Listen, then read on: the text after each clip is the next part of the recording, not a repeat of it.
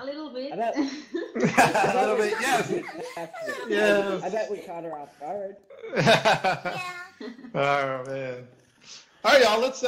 Thanks for the fun. I need a good laugh in this kind of stressful time. So let's head over to the stage area. Feel free to grab a seat and some sofas, and then we'll actually go out into the courtyard to pray here in a little bit. But yeah.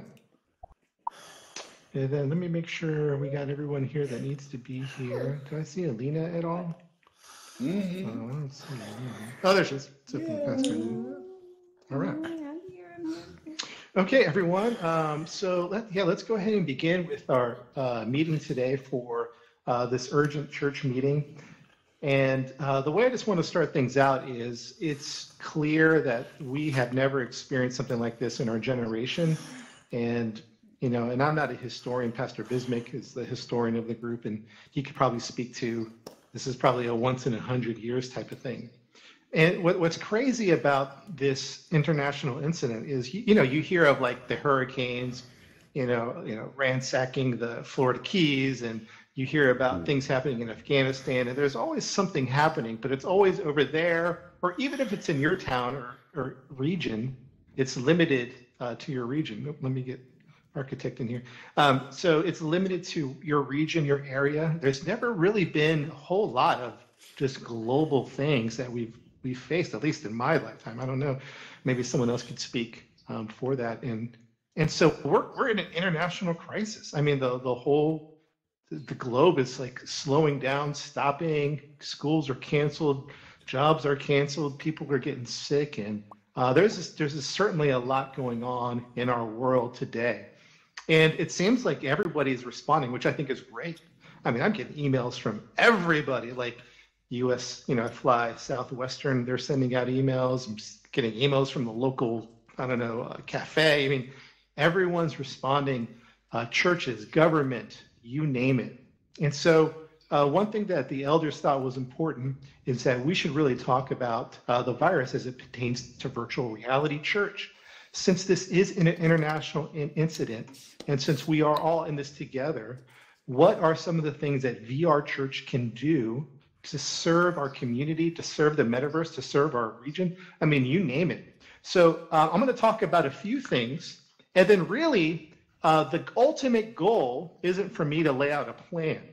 The ultimate goal is for me to say, we need a plan, and we need your help, your thoughts, your talents, your ideas, your strategies. We might not be able to do them all, but what are some things that we can do to serve our community, particularly the metaverse first, our Discord community, and then even beyond that? I mean, VR chat was pretty packed today. I mean, I would assume it was because of the virus, and that was a correlation. And I can only imagine that this isn't a short incident. It feels like we have a long way to go. I'm not an expert, by the way, so do your reading. But as far as my observation is, it seems like we're in this for the long haul, and I think particularly the next 2 weeks are going to be very critical, and then to some degree, this is going to continue to be an issue. And so the church, and I'm going to get to this important point, but the church in general, just from my observation, was kind of not prepared for something like this. Just my friends that are pastors, my friends in ministry are kind of scrambling.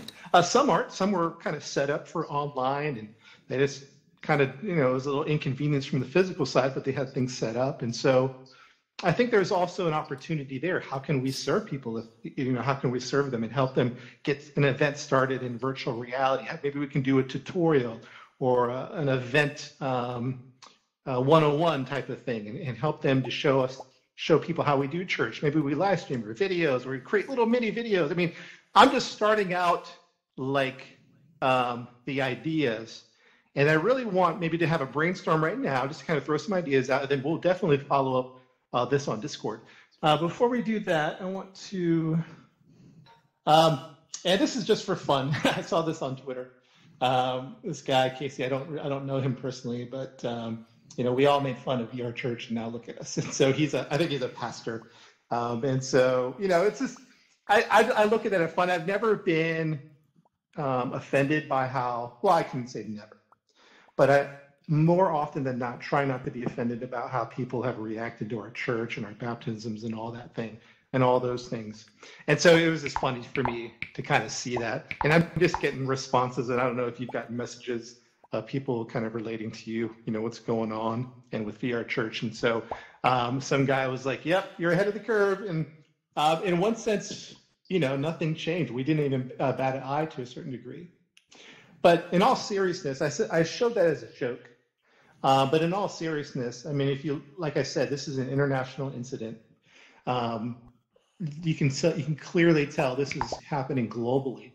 I don't think anybody here is from Northern Italy, but man, Northern Italy is getting smashed hard. There's some really difficult cases in there. The U.S. is getting hit pretty hard. Obviously, China. I don't think he's here. Oscar is from China. And so you can see this situation unfolding. This is a screenshot I took just literally minutes ago. So this is pretty updated. Now, the encouraging thing to see is on the right hand. I love how they put this. This is really important for them to add, is the 75,000 that have been recovered. And so that's an important stat to really look at. The deaths are certainly tragic. And as you can see, this is just affecting the globe. But what can VR Church do? At one point I was thinking to myself, I don't know if we can even do much. I mean, but then I thought, what? As I talk with some people, no, we can do a ton. We can, like I said before, encourage people, in the very least, provide a spiritual opportunity on Sundays. There's a lot of fear and anxiety and worry about this virus. We can provide a home for them, people that maybe their church doesn't have their physical church doesn't have a live stream. Maybe we could, help them to try to get connected into VR Church. Don't forget, all these platforms we're on have a 2D mode. So, and then there's the Mixer live stream. So there's a lot of ways people can get connected with Virtual Reality Church. But at the end of this kind of quick chat today, I really want to take some time to pray. We'll go out to the courtyard, form a little circle, and just really pray for the situation in the world. But here's some thoughts I want you to think about. Like I said, I'm not laying out a plan. I'm starting a movement or an idea, a brainstorm, where ultimately you and we together as a church, like we've been reading through the book of Acts, and remember the church got together to solve this problem, and the church got together to solve that problem. And so in the same idea, VR Church, let's get together to see how we can serve. What are the ways we can do it? So how can we serve the metaverse? I mean, the people that come to our church, or maybe that they're around in VR Chat, Rec Room, or Altspace, or wherever, maybe there's a lot of fear and anxiety. Maybe they're not connected with the church, and we can provide an opportunity to spiritually minister to people. Don't underestimate the encouragement that we could give to people, the prayers that we could pray with individuals. And, I think that's important. Maybe we need to have an event just focused.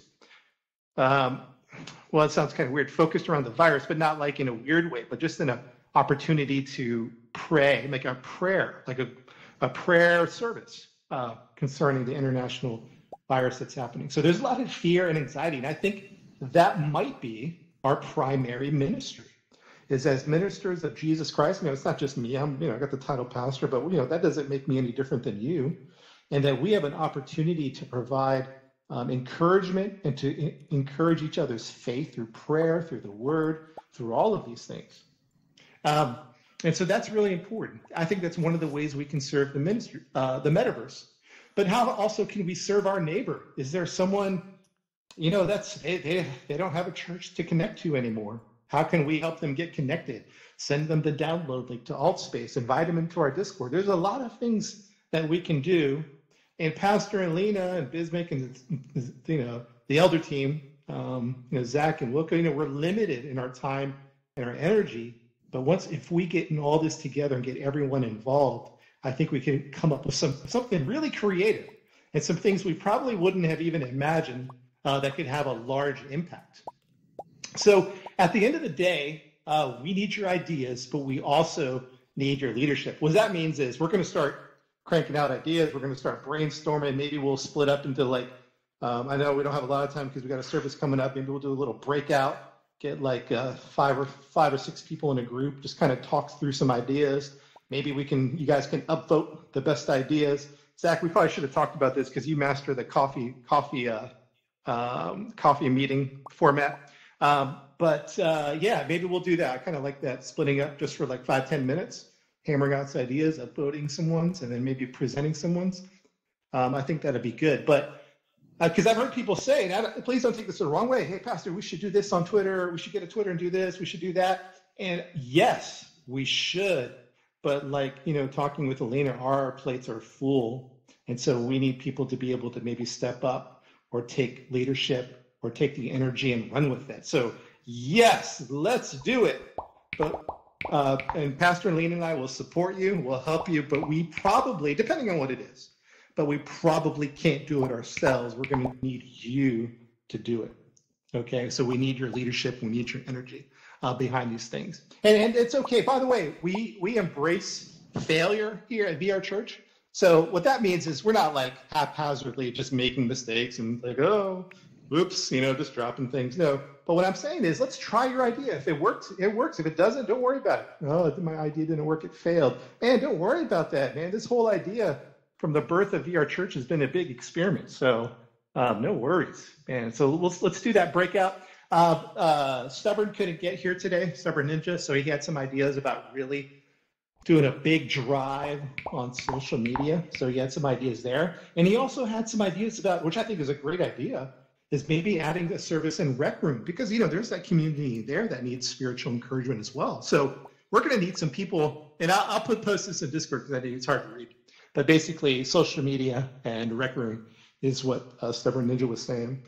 But same thing, Stubborn can't do it by himself. He's going to need some people to run in there and play laser tag and pray for people and help them out, that type of stuff. So this is ultimately this meeting is a call for the church to get into action.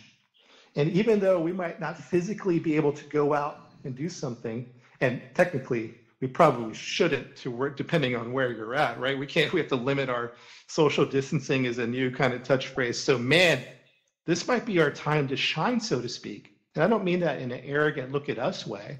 And just, man, this is a time where we can serve the community, serve people, show people a new way to do church and ministry. And even though it's a joke, there's a little bit of seriousness going back to that Twitter post. We made fun of VR Church, but look at us now, right? And so that's one idea I want you to think about. All right, we're going to split up into some groups here. 5 or 10 minutes, but I want to leave this verse with you, Isaiah 41:10. It says, "Fear not, for I am with you. Be not dismayed, for I am your God. I will strengthen you. Yes, I will help you. I will uphold you with my righteous right hand." And the reason I love this verse is because it's in Isaiah. The reason I love Isaiah is because the children of Israel, I feel like they were just messing up all the time. So it's just gracious, loving God who has unfailing love, whose faithfulness does not fail, and he's always coming. Like, I think, was it in Isaiah where the mother hen gathers up her chicks? Kind of the same idea. And so even if this virus is the making of our own, hand, mankind does it again, I don't know. I'm not trying to go there fatalistically, but what I am saying is that God is still going to come in and gather, and because he loves us. And he doesn't want to see people sick and dying. Okay, any questions or comments? Let me turn on the any raise hand thing. There we go. So you can turn on your microphone. So we're going to split up into some groups, but I also want an opportunity for any questions or comments that you might have, anything you need clarification about. Click that raise hand button. And I can give you a microphone. All right, Sowing Desert, what you got, my friend? I was wondering where you got that map of all of that information. Like, what website was that on? Yes, the map was from, I think, John Hopkins University. Maybe if you Google that, or maybe I can put the link in Discord. If you just shoot me a reminder, I can send you that link. All right. Any other questions or comments? Akriel, yes. I've been wanting to see if I could try and expand the VR Church as a whole to lots of other platforms. Like I've had like, I want to try and like tell my friends about it. And due to this virus starting to like really take a toll on people and the world, obviously, what other platforms could we probably try to expand to, in a sense of whether it be like Twitter and Facebook, or even game-wise? Because I know this may sound a little silly, but there are genuine sermons that happen on a Roblox all the time, and I've been to some. So, what other platforms could we try to expand to try and help people, to gather people? And maybe even we could like do live streams on Twitch, because I know Mixer versus Twitch. Twitch has a way higher user count versus Mixer. Yes. Yeah. Yeah, and maybe that's a great breakout kind of conversation. One quick thought I have right behind it is that we've only been on Mixer just because, I don't know, we haven't really thought beyond that, but maybe now is the time to get on, to provide as many outlets as possible. So I think it's a really good idea. So definitely bring that up. Tyler, you got a question, comment? Yes, I just want to, first of all, I want to wish Bismick a happy birthday. Oh, happy birthday, Pastor Bismick! Thank you. We'll say happy birthday to you at the end, an asynchronous, haunting chorus of Yahweh. And Totally going to do that. Yeah, then second, I want to hook on to what Akriel was saying. What about Facebook? I mean, we have quite a few followers there, and I think Facebook streaming would be a really helpful thing as well, because Facebook is so accessible, especially to maybe elderly people who are at this time super isolated, even more than before, like even families who cannot visit them because they're scared to infect them, and that will be could become devastating, of course. Yeah, I think that's a great thing. And maybe, I don't think Shadow's here, but maybe we create, there might be already a COVID, but I think it's a general discussion on Discord, but maybe we should either erase that one and put ideas